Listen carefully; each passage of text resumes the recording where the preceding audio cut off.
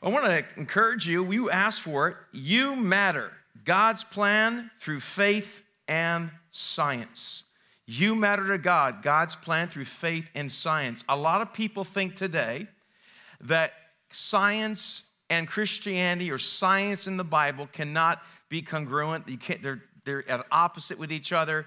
We've heard a lot in the last 5 years. I believe the science. I believe the science. Well, all science really is an observation that's measurable through hypothesis, and then you come up with a theory. And then you try to make sure it happens over and over again, you come up with a theory. But science has changed a lot throughout the ages. They used to believe, for example, that the earth was flat. And there's still some people, we're going to pray for them, that still believe the earth is flat. There's some people like, for example, Galileo. He went to the Inquisition and he got defrocked from the church his last 8 years of his life because he didn't believe that the earth was the center of the universe. He believed that we revolved around the sun. Now, I know a lot of people may not believe that, but a lot of people believe they're the center of the universe. And so why does it really matter? Because a lot of people basically say this: you can't trust the Bible. The Bible is a figment of, it's basically a bunch of stories that are just been overused, and they're allegory, and you really can't trust it. The science of the Bible is wrong.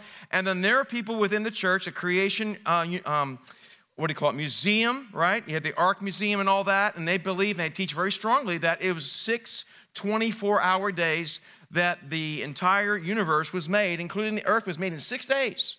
And if you don't believe that, not them, but some people say, if you don't believe that, then you are compromising Scripture, and Scripture can be used to say anything you want. The problems we see in our society is people don't take Scripture seriously, and if we let that one go of 7 24-hour days, then we're going to give up everything. All the nonsense we see in our culture today where science is denied is because people don't believe in the 6th-day or 7th-day creation. And they're very adamant against it, and they believe that God has done it in 6 days. Which one do you believe? I'm not going to tell you. But let me just say, God can do anything. So what I'd like to do today is first of all, to let you understand that science and the Bible are not incompatible at all. In fact, the Bible has spoke about scientific theories that we have today long before science ever got around to understanding what it was. And I believe, hopefully when we're done here today, I am not a scientist, right? But anything what the Bible says about science is true. And you're going to see that today. And that you can trust the Bible. And so, but let me just go ahead and mention to you, first of all, that the Bible was written not as a scientific book, but a theological book. Theology, study of God. Biology, study of biology, right? Cosmology, if I said it correctly. I think that's taking care of hair. But anyhow, that's the same. But that's a study of the universe. Cosmology. You're studying the universe. And so what the Bible says about these things, except for taking care of your hair, is that it is designed by God. Now, why does that matter? It matters because many of us are being told that we evolved from apes. That we just, somehow or another, there's some premortal soup, okay, and something jumped out of the soup, and it grew legs and walked around, and basically, that's like me, it's like getting a nail truck and a lumber truck, putting it here in the middle of the parking lot. God knows how the parking lot got here. And a whirlwind came by and built this church. How ridiculous would that be, right? And yet that's what some people are proposing, that it all happened by accident. Now, I think that's amazing. I think it takes more faith to believe that I can drop a penny on the floor and it's going to build itself the Empire State Building, right? And that's pretty amazing. Oh, you're making fun of it. No, I mean, that's what they're basically saying. So who put all the information and the technology and the codes in that little penny to make the Empire State Building? So in many ways, it takes more faith to believe in evolution that how some people say, well, which one do you believe? We'll get into it in a few moments, okay? So a lot of people talk about that. So what has happened is people often ridiculize Christianity because you guys are so stupid. You think the earth is 6,000 years old. We know better than that. And they make fun of us and all that. And let me just say, if God wants to make the earth in 6 days, he can do what he wants. Why? Because God is God. So that's the first thing I'm going to say off the bat. But did he? And what do we learn about science and the Bible? And what does it matter for? It matters simply this. If you believe that you evolved from apes, if you believe you're a random chance, if you believe that you're no more than an animal of a higher order, you're going to act like what you believe. What you believe about yourself, you will become. So when you're being told that you are just a biological group of cells, you're just a fetus, not a child, when you believe that, then you lose focus. And the enemy wants to destroy humanity because they're made in the image of God. Man and woman are made in the image of God. And so what happens is we begin to lose focus. And why do you think people don't care about life? Because I'm nothing more than a biological group of cells. So, but if you know you're made in the image of God, if you know that you have purpose like the rest of the universe, it changes everything. And so I want to let you know a couple of things really important. That's why this matters for. People are all into science and the Bible. We're not going to be a science class because I'm not a scientist.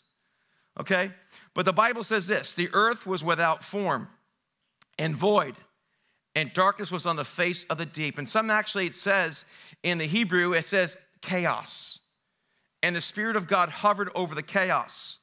And the darkness was on the face of the water. And the Spirit of God was hovering over the face of the water, over the chaos. Let me just say to you today that whatever you're going through today, the Spirit of God is hovering over your life.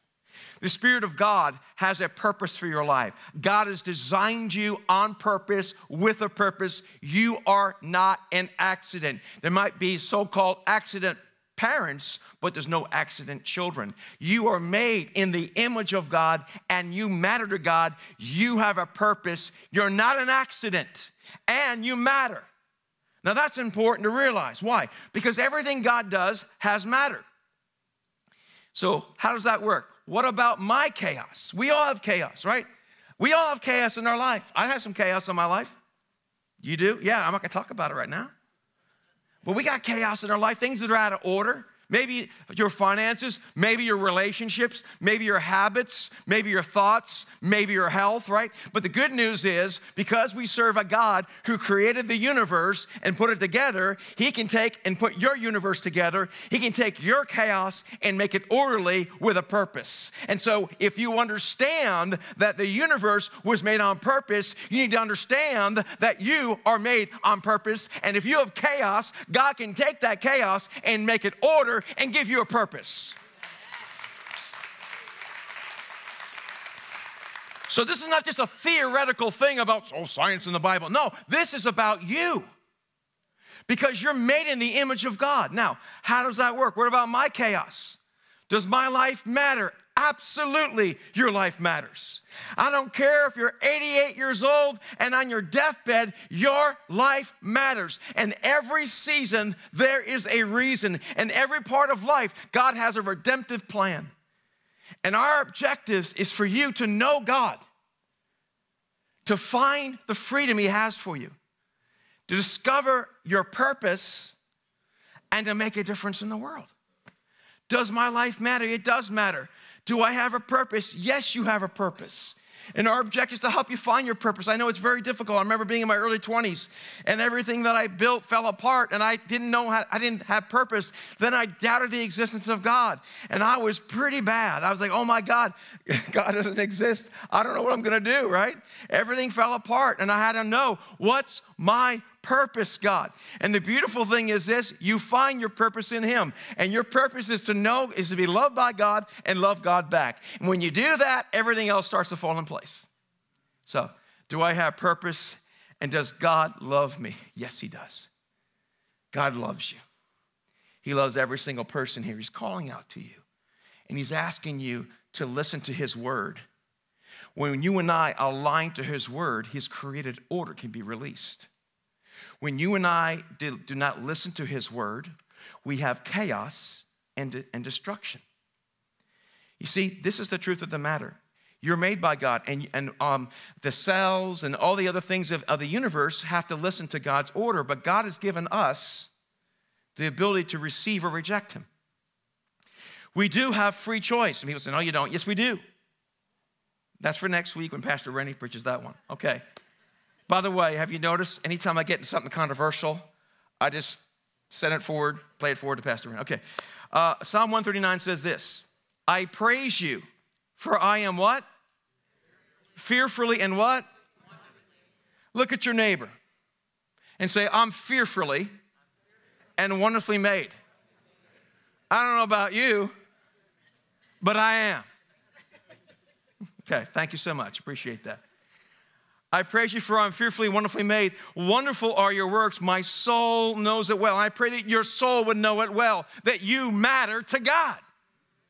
The biggest thing that we face in our society today, generally speaking, we mentioned a little bit last week, a lot of guys need to know, do I have what it takes? Do I matter? And a lot of women say, am I lovable? Do I have purpose? And my resounding answer to you is yes. And the enemy is out there to kill, destroy, and remove. He wants to destroy God's chief design on the planet Earth, which is you and me.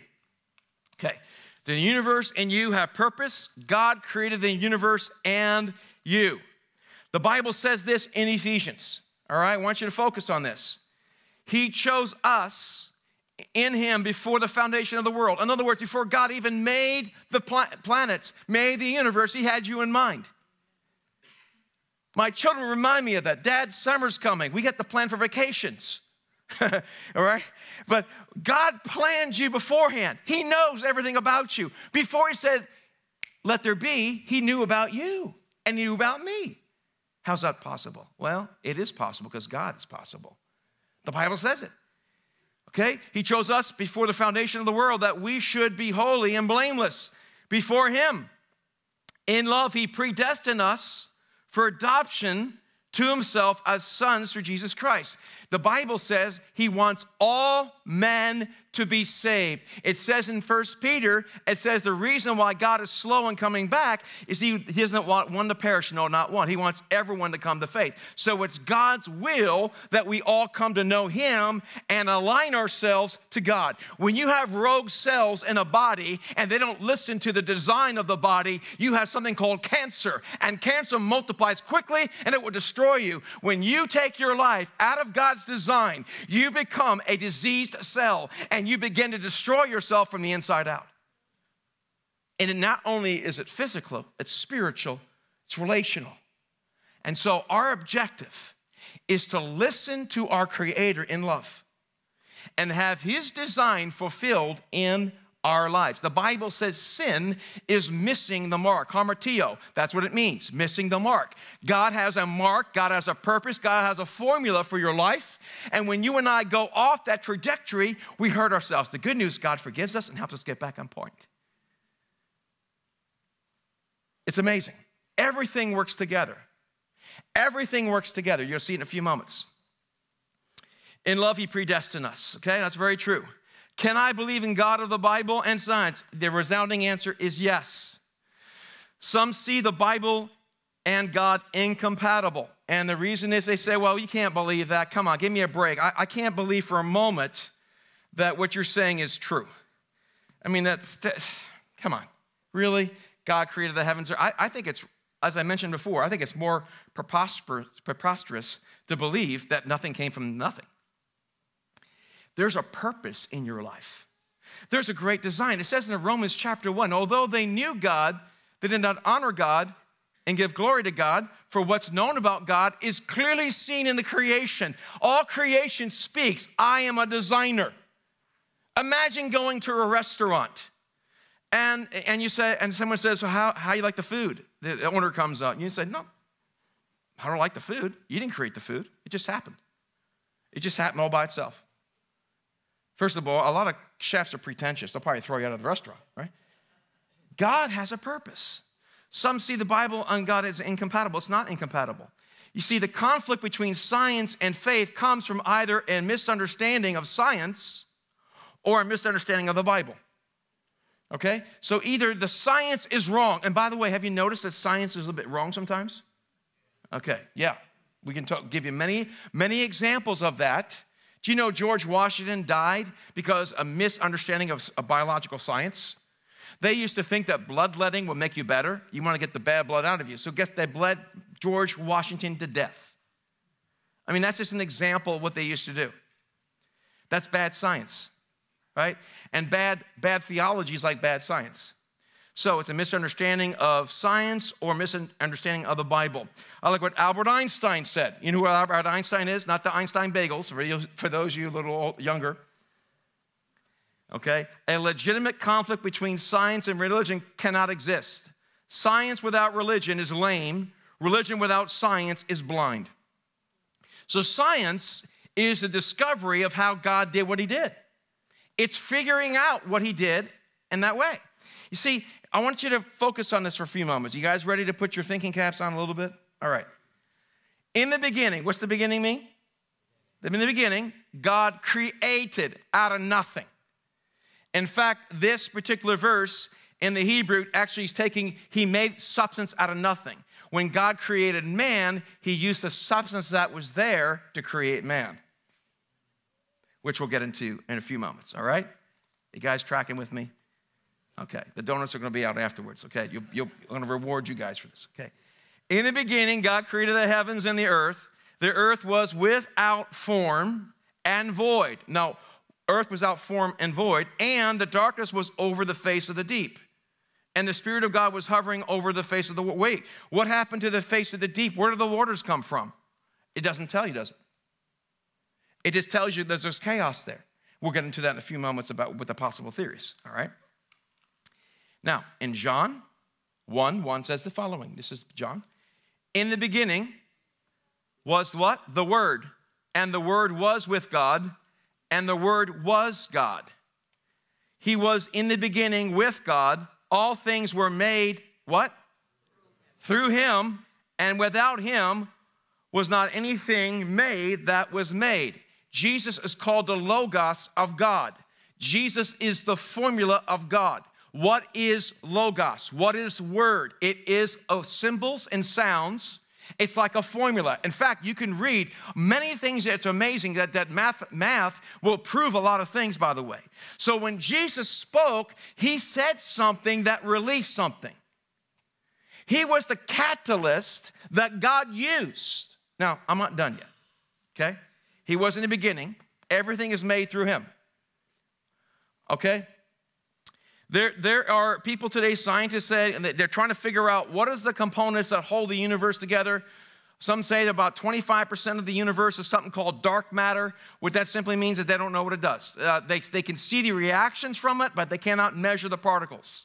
And we have found molecules and atoms and subatomic particles. We're finding more and more complexities as we break it down. It's almost like one of those Russian dolls. You ever see those Russian dolls? There's a big one, there's a smaller one, smaller one, smaller one. Yeah. Are you talking about Putin? No, I'm not talking about Putin. We need to pray for Putin.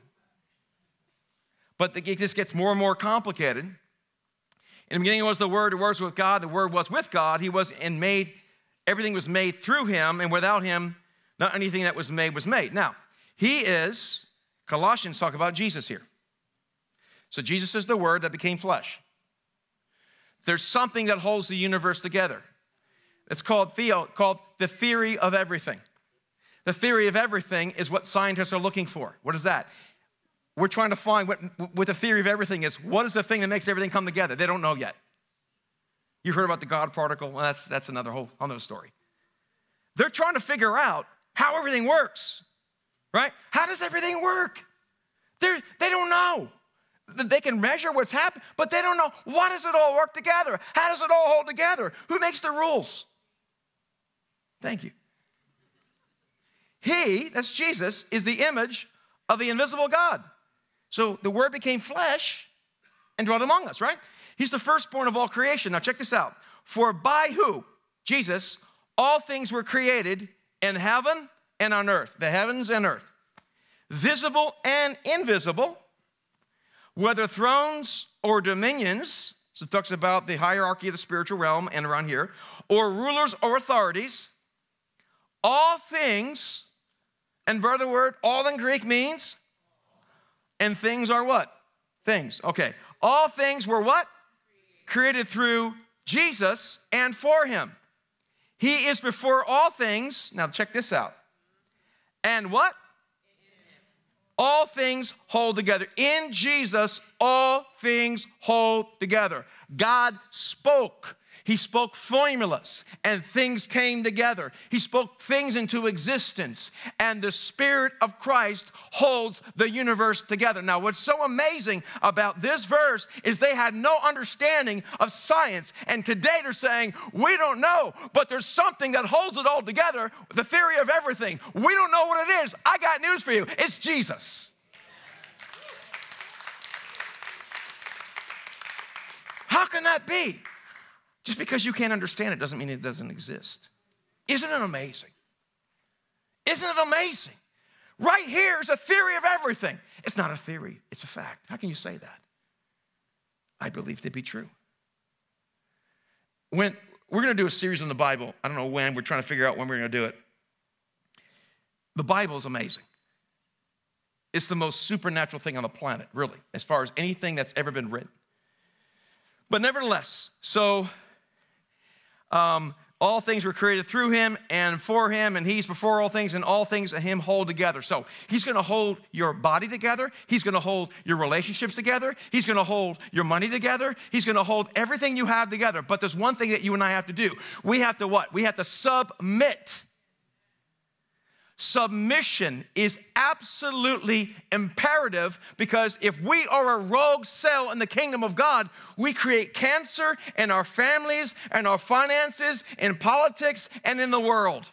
Jesus is pure, and so what we want to be able to do is say, Father, I'm aligning to your will, as Jesus says, not my will, because he was on the planet as a human being, but your will be done. So I'm going to be congruent with God. I'm going to fulfill his design rather than my own, and go rogue and become a cancer. So, and in him, all things hold together. He holds everything together. Now, the good news is you can say about your family, God, my family's a wreck. Thank you, you hold it all together. And start with me, Jesus. Let me be the catalyst to change. Lord, I submit myself to you. It's all about tender surrender. The tender of the kingdom of heaven is surrender. Jesus holds the universe together and holds you together, okay? Now, this is what the Bible says about Scripture. All Scripture, what? Is given by inspiration of God and is profitable for doctrine, for reproof, for correction, for instruction, righteousness, that the man of God may be complete, thoroughly equipped for every good work. Let me say something about the Bible. 66 books of the Bible. It is like a library. In the library of the Bible, you have letters, you have poetic books, you have eschatological books that are a lot of it symbolic, you have narrative, you have history books, right? And so you have to understand that. And the first 5 books of the Old Testament, according to tradition, we believe to be true, Moses, who brought up in Egypt, actually wrote, under the inspiration of God, the first 5 books of the Old Testament. And the importance of biblical understanding and biblical interpretation is you have to always understand who wrote it and who did they write it to, what was the circumstances. When Moses wrote the Genesis account, he was talking to a nomadic people that were enslaved for over 430 years, and he was telling them what they needed to know. They didn't even care about science. All they wanted is food. They wanted the American dream before the American dream was even the American dream, right? And so he wrote it for that group of people. Its purpose was to align mankind with God, not to describe all the science. And some of the things used were pneumatic devices to help people remember through the oral tradition. It was the first day of the first day. And so it was morning and evening of the first day. And it has a pattern to help you remember. Are you saying that it's all I didn't say that. You said that. Aren't you going to tell us what you believe? No. Because no matter what I say, people will be upset with me.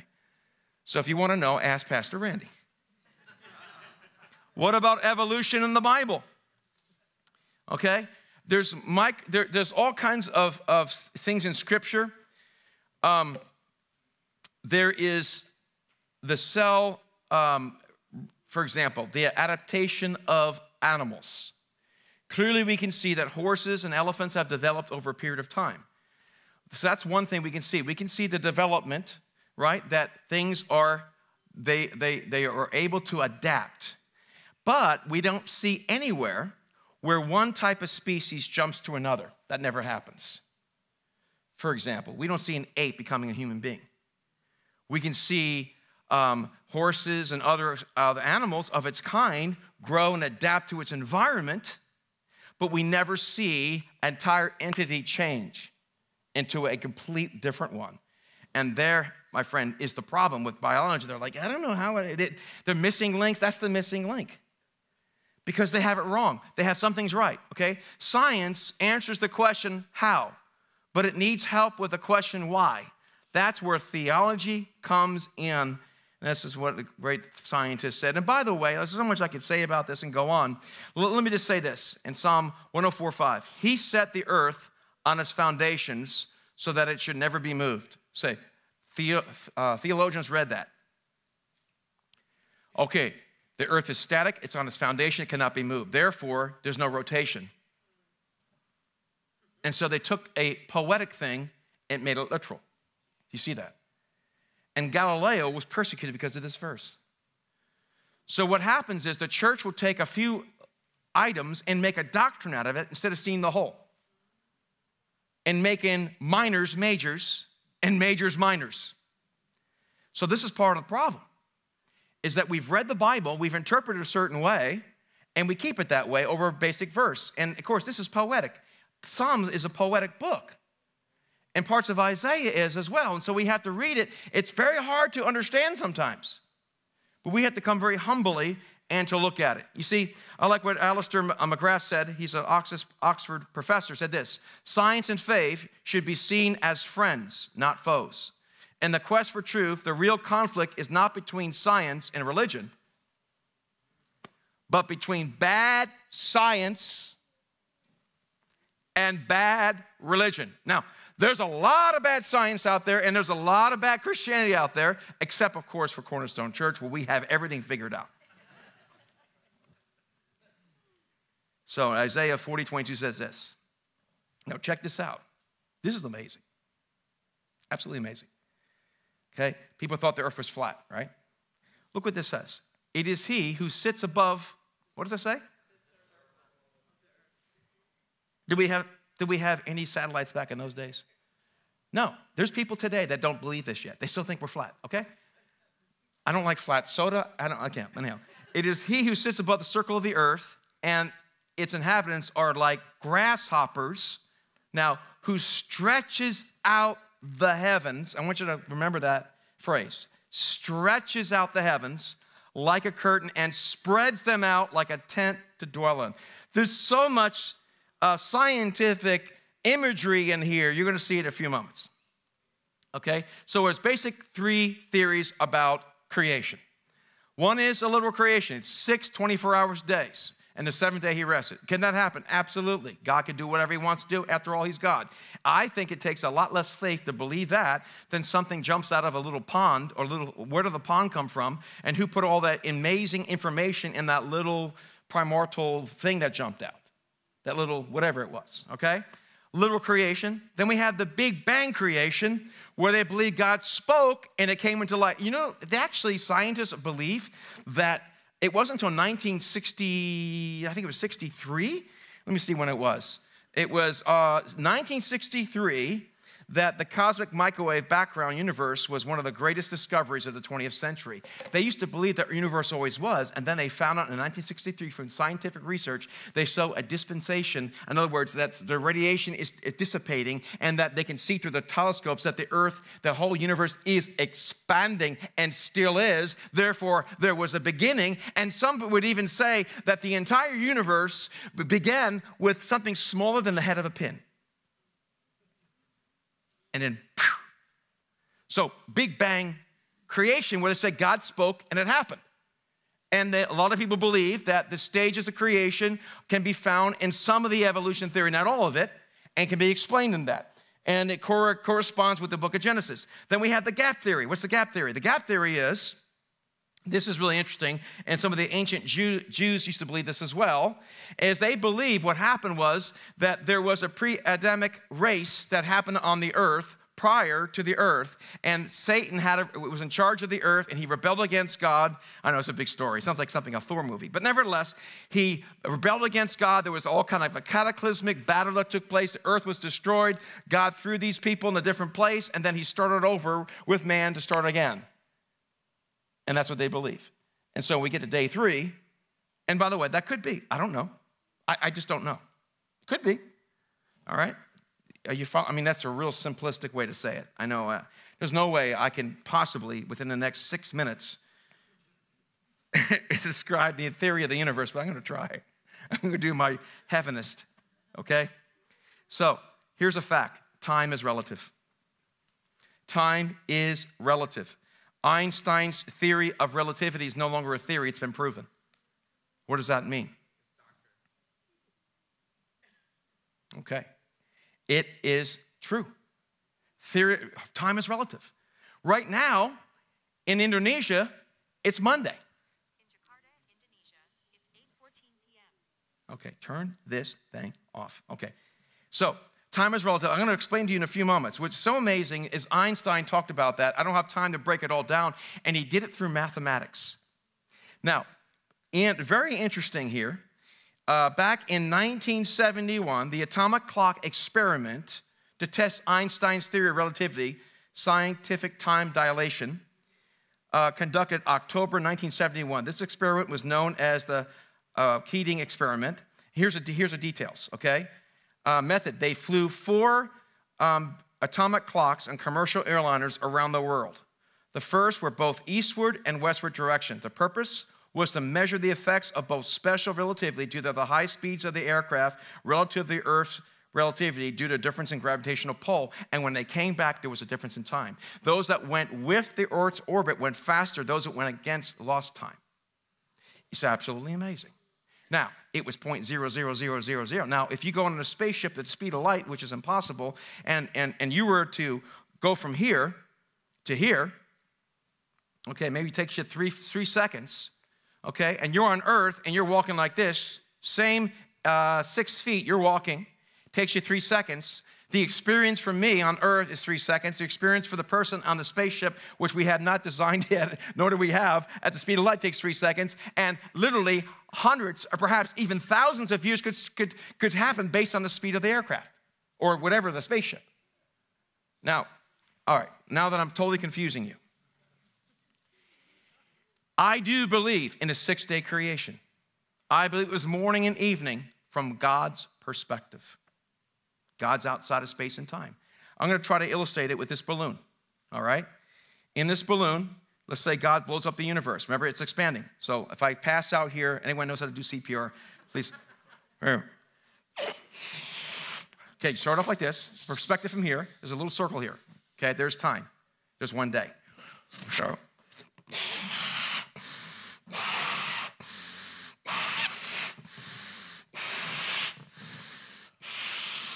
Then what has happened to the circle? It's getting what? It's getting bigger. It's the same circle. It's stretching. So from God, it's 1 day. From here, it's 1 billion years. Einstein talks about that. They even show that gravitational pull and light show that. And I have so many other amazing things to tell you. I did so much research, it's pathetic. I didn't even know where to begin. It's like going to a buffet, not where to begin. But it's amazing that it actually does that. Space and time expand. So from God's perspective, it's a day. From our perspective, it's 1,000 years. Okay? But beloved, do not forget this one thing, that with the Lord, a day is as 1,000 years, and 1,000 years is a day. The theory of relativity before it had science. Hello. Is that amazing? As we have to hurry up. All right. Got to save it for the next service. All right, there we go. I'm a little lightheaded now, okay.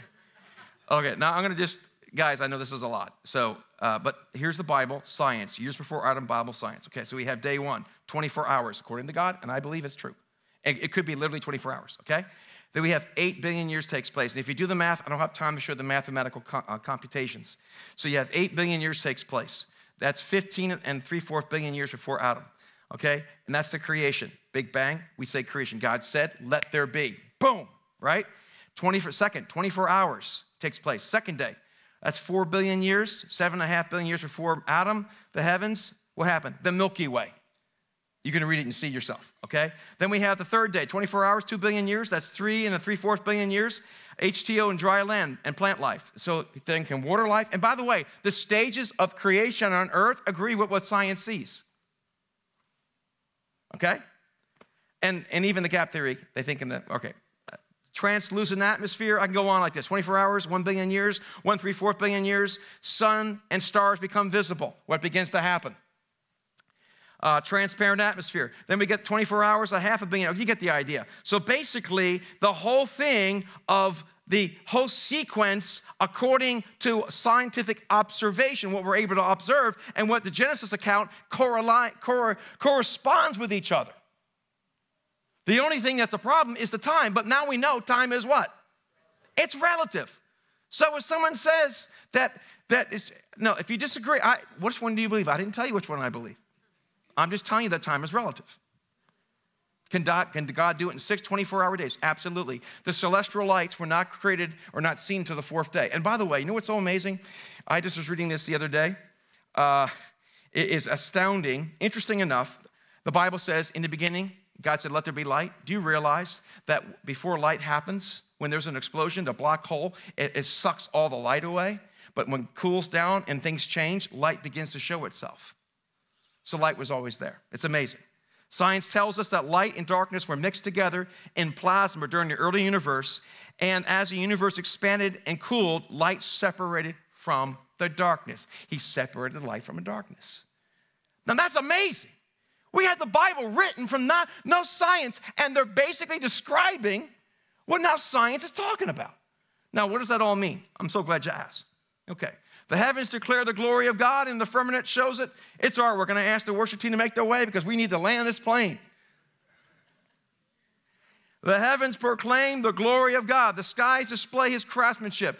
Day after day, they continue to speak. Night after night, they make him known. I go outside at night. I hear the birds singing. They're kind of happy, right? I see the bats eating the bugs. Can I hear an amen? Thank God for bats. Only no longer not in your house. Day after day, they continue to speak. Night after night, they make him known, okay? Now, the fear of the Lord is the beginning of knowledge. What does that mean? I didn't make this place. I didn't make myself. I didn't make the world. I'm going to give respect to my Creator. You do that, you have wisdom. If you say, there's no God, I don't fear God, you're a fool. And everything in your life will fall apart. I don't believe God in my relationships. I do what I want to. I don't believe God in my entertainment. I do what I want to. Chaos ensues. Order is God, chaos without God. God's ways are higher and they're better, right? The fear of the Lord is the beginning of knowledge, but fools despise wisdom and instruction, okay? We can see it throughout the scriptures. The Lord reigns. He is robed in majesty. The Lord is robed. He has put on the strength as his belt. Yes, the world is established. It shall never be moved. In other words, God's plans and works will never be moved. Now, looking to who? Who created everything? The Word became what? Flesh and dwelt among us. Okay. Just like God created the universe, he created you. Check this out. Looking unto Jesus, the founder and perfecter of our faith, actually says the author of our faith, who for the joy that was set before him endured the cross, despising shame, and seated at the right hand of God. So Jesus is the author and the constructor of your faith. Why not submit yourself to the God who loves you, who knows you? He knows every follicle on your head. He knows every cell. He knows every mutation. He knows everything about you, physically, mentally, and spiritually. Why not submit to the person who designed you, who knows you better than you know yourself? You want to have a good life. You want to have a worthy life. You want to have a life for eternity. We have to stop being rogue and be smart and fear God. He's our creator. He knows better how to run stuff than us. And to make things even better, he loves us. How do you measure love? Scientifically, how do you measure love? This way. It is finished. Father, forgive them, for they know not what they do. Let's bow our heads. Father, we thank you, Jesus, that you love every person here. And Lord, some of us are experiencing chaos in our relationships, chaos in our bodies. Lord, we don't even know what we're supposed to do with our lives. We're retired, or we're getting out of school, trying to start our lives. Maybe we're in midsection going through life. We don't know what's going on. We're just living by the clock and just getting paychecks, and just, we feel like we're in a factory of slavery. But Father, I want to thank you that every single person here is designed by you and made by you and has a redeemable purpose. Father, we don't want to be fools, for we know the beginning of wisdom is great respect for you, which means we're not stupid and rebel against your design. Lord, we've all been stupid. Lord, I pray for right now areas of our lives that we're being stupid, and I'm going to just go ahead and say it. We're being fools. Fools with our finances. Fools with our relationships. Fools with our entertainment. Fools with our eating habits. Fools with money. Father, we want to say to you right now, you're the author and you're the completer of our faith. You are the great designer. We say yes to you.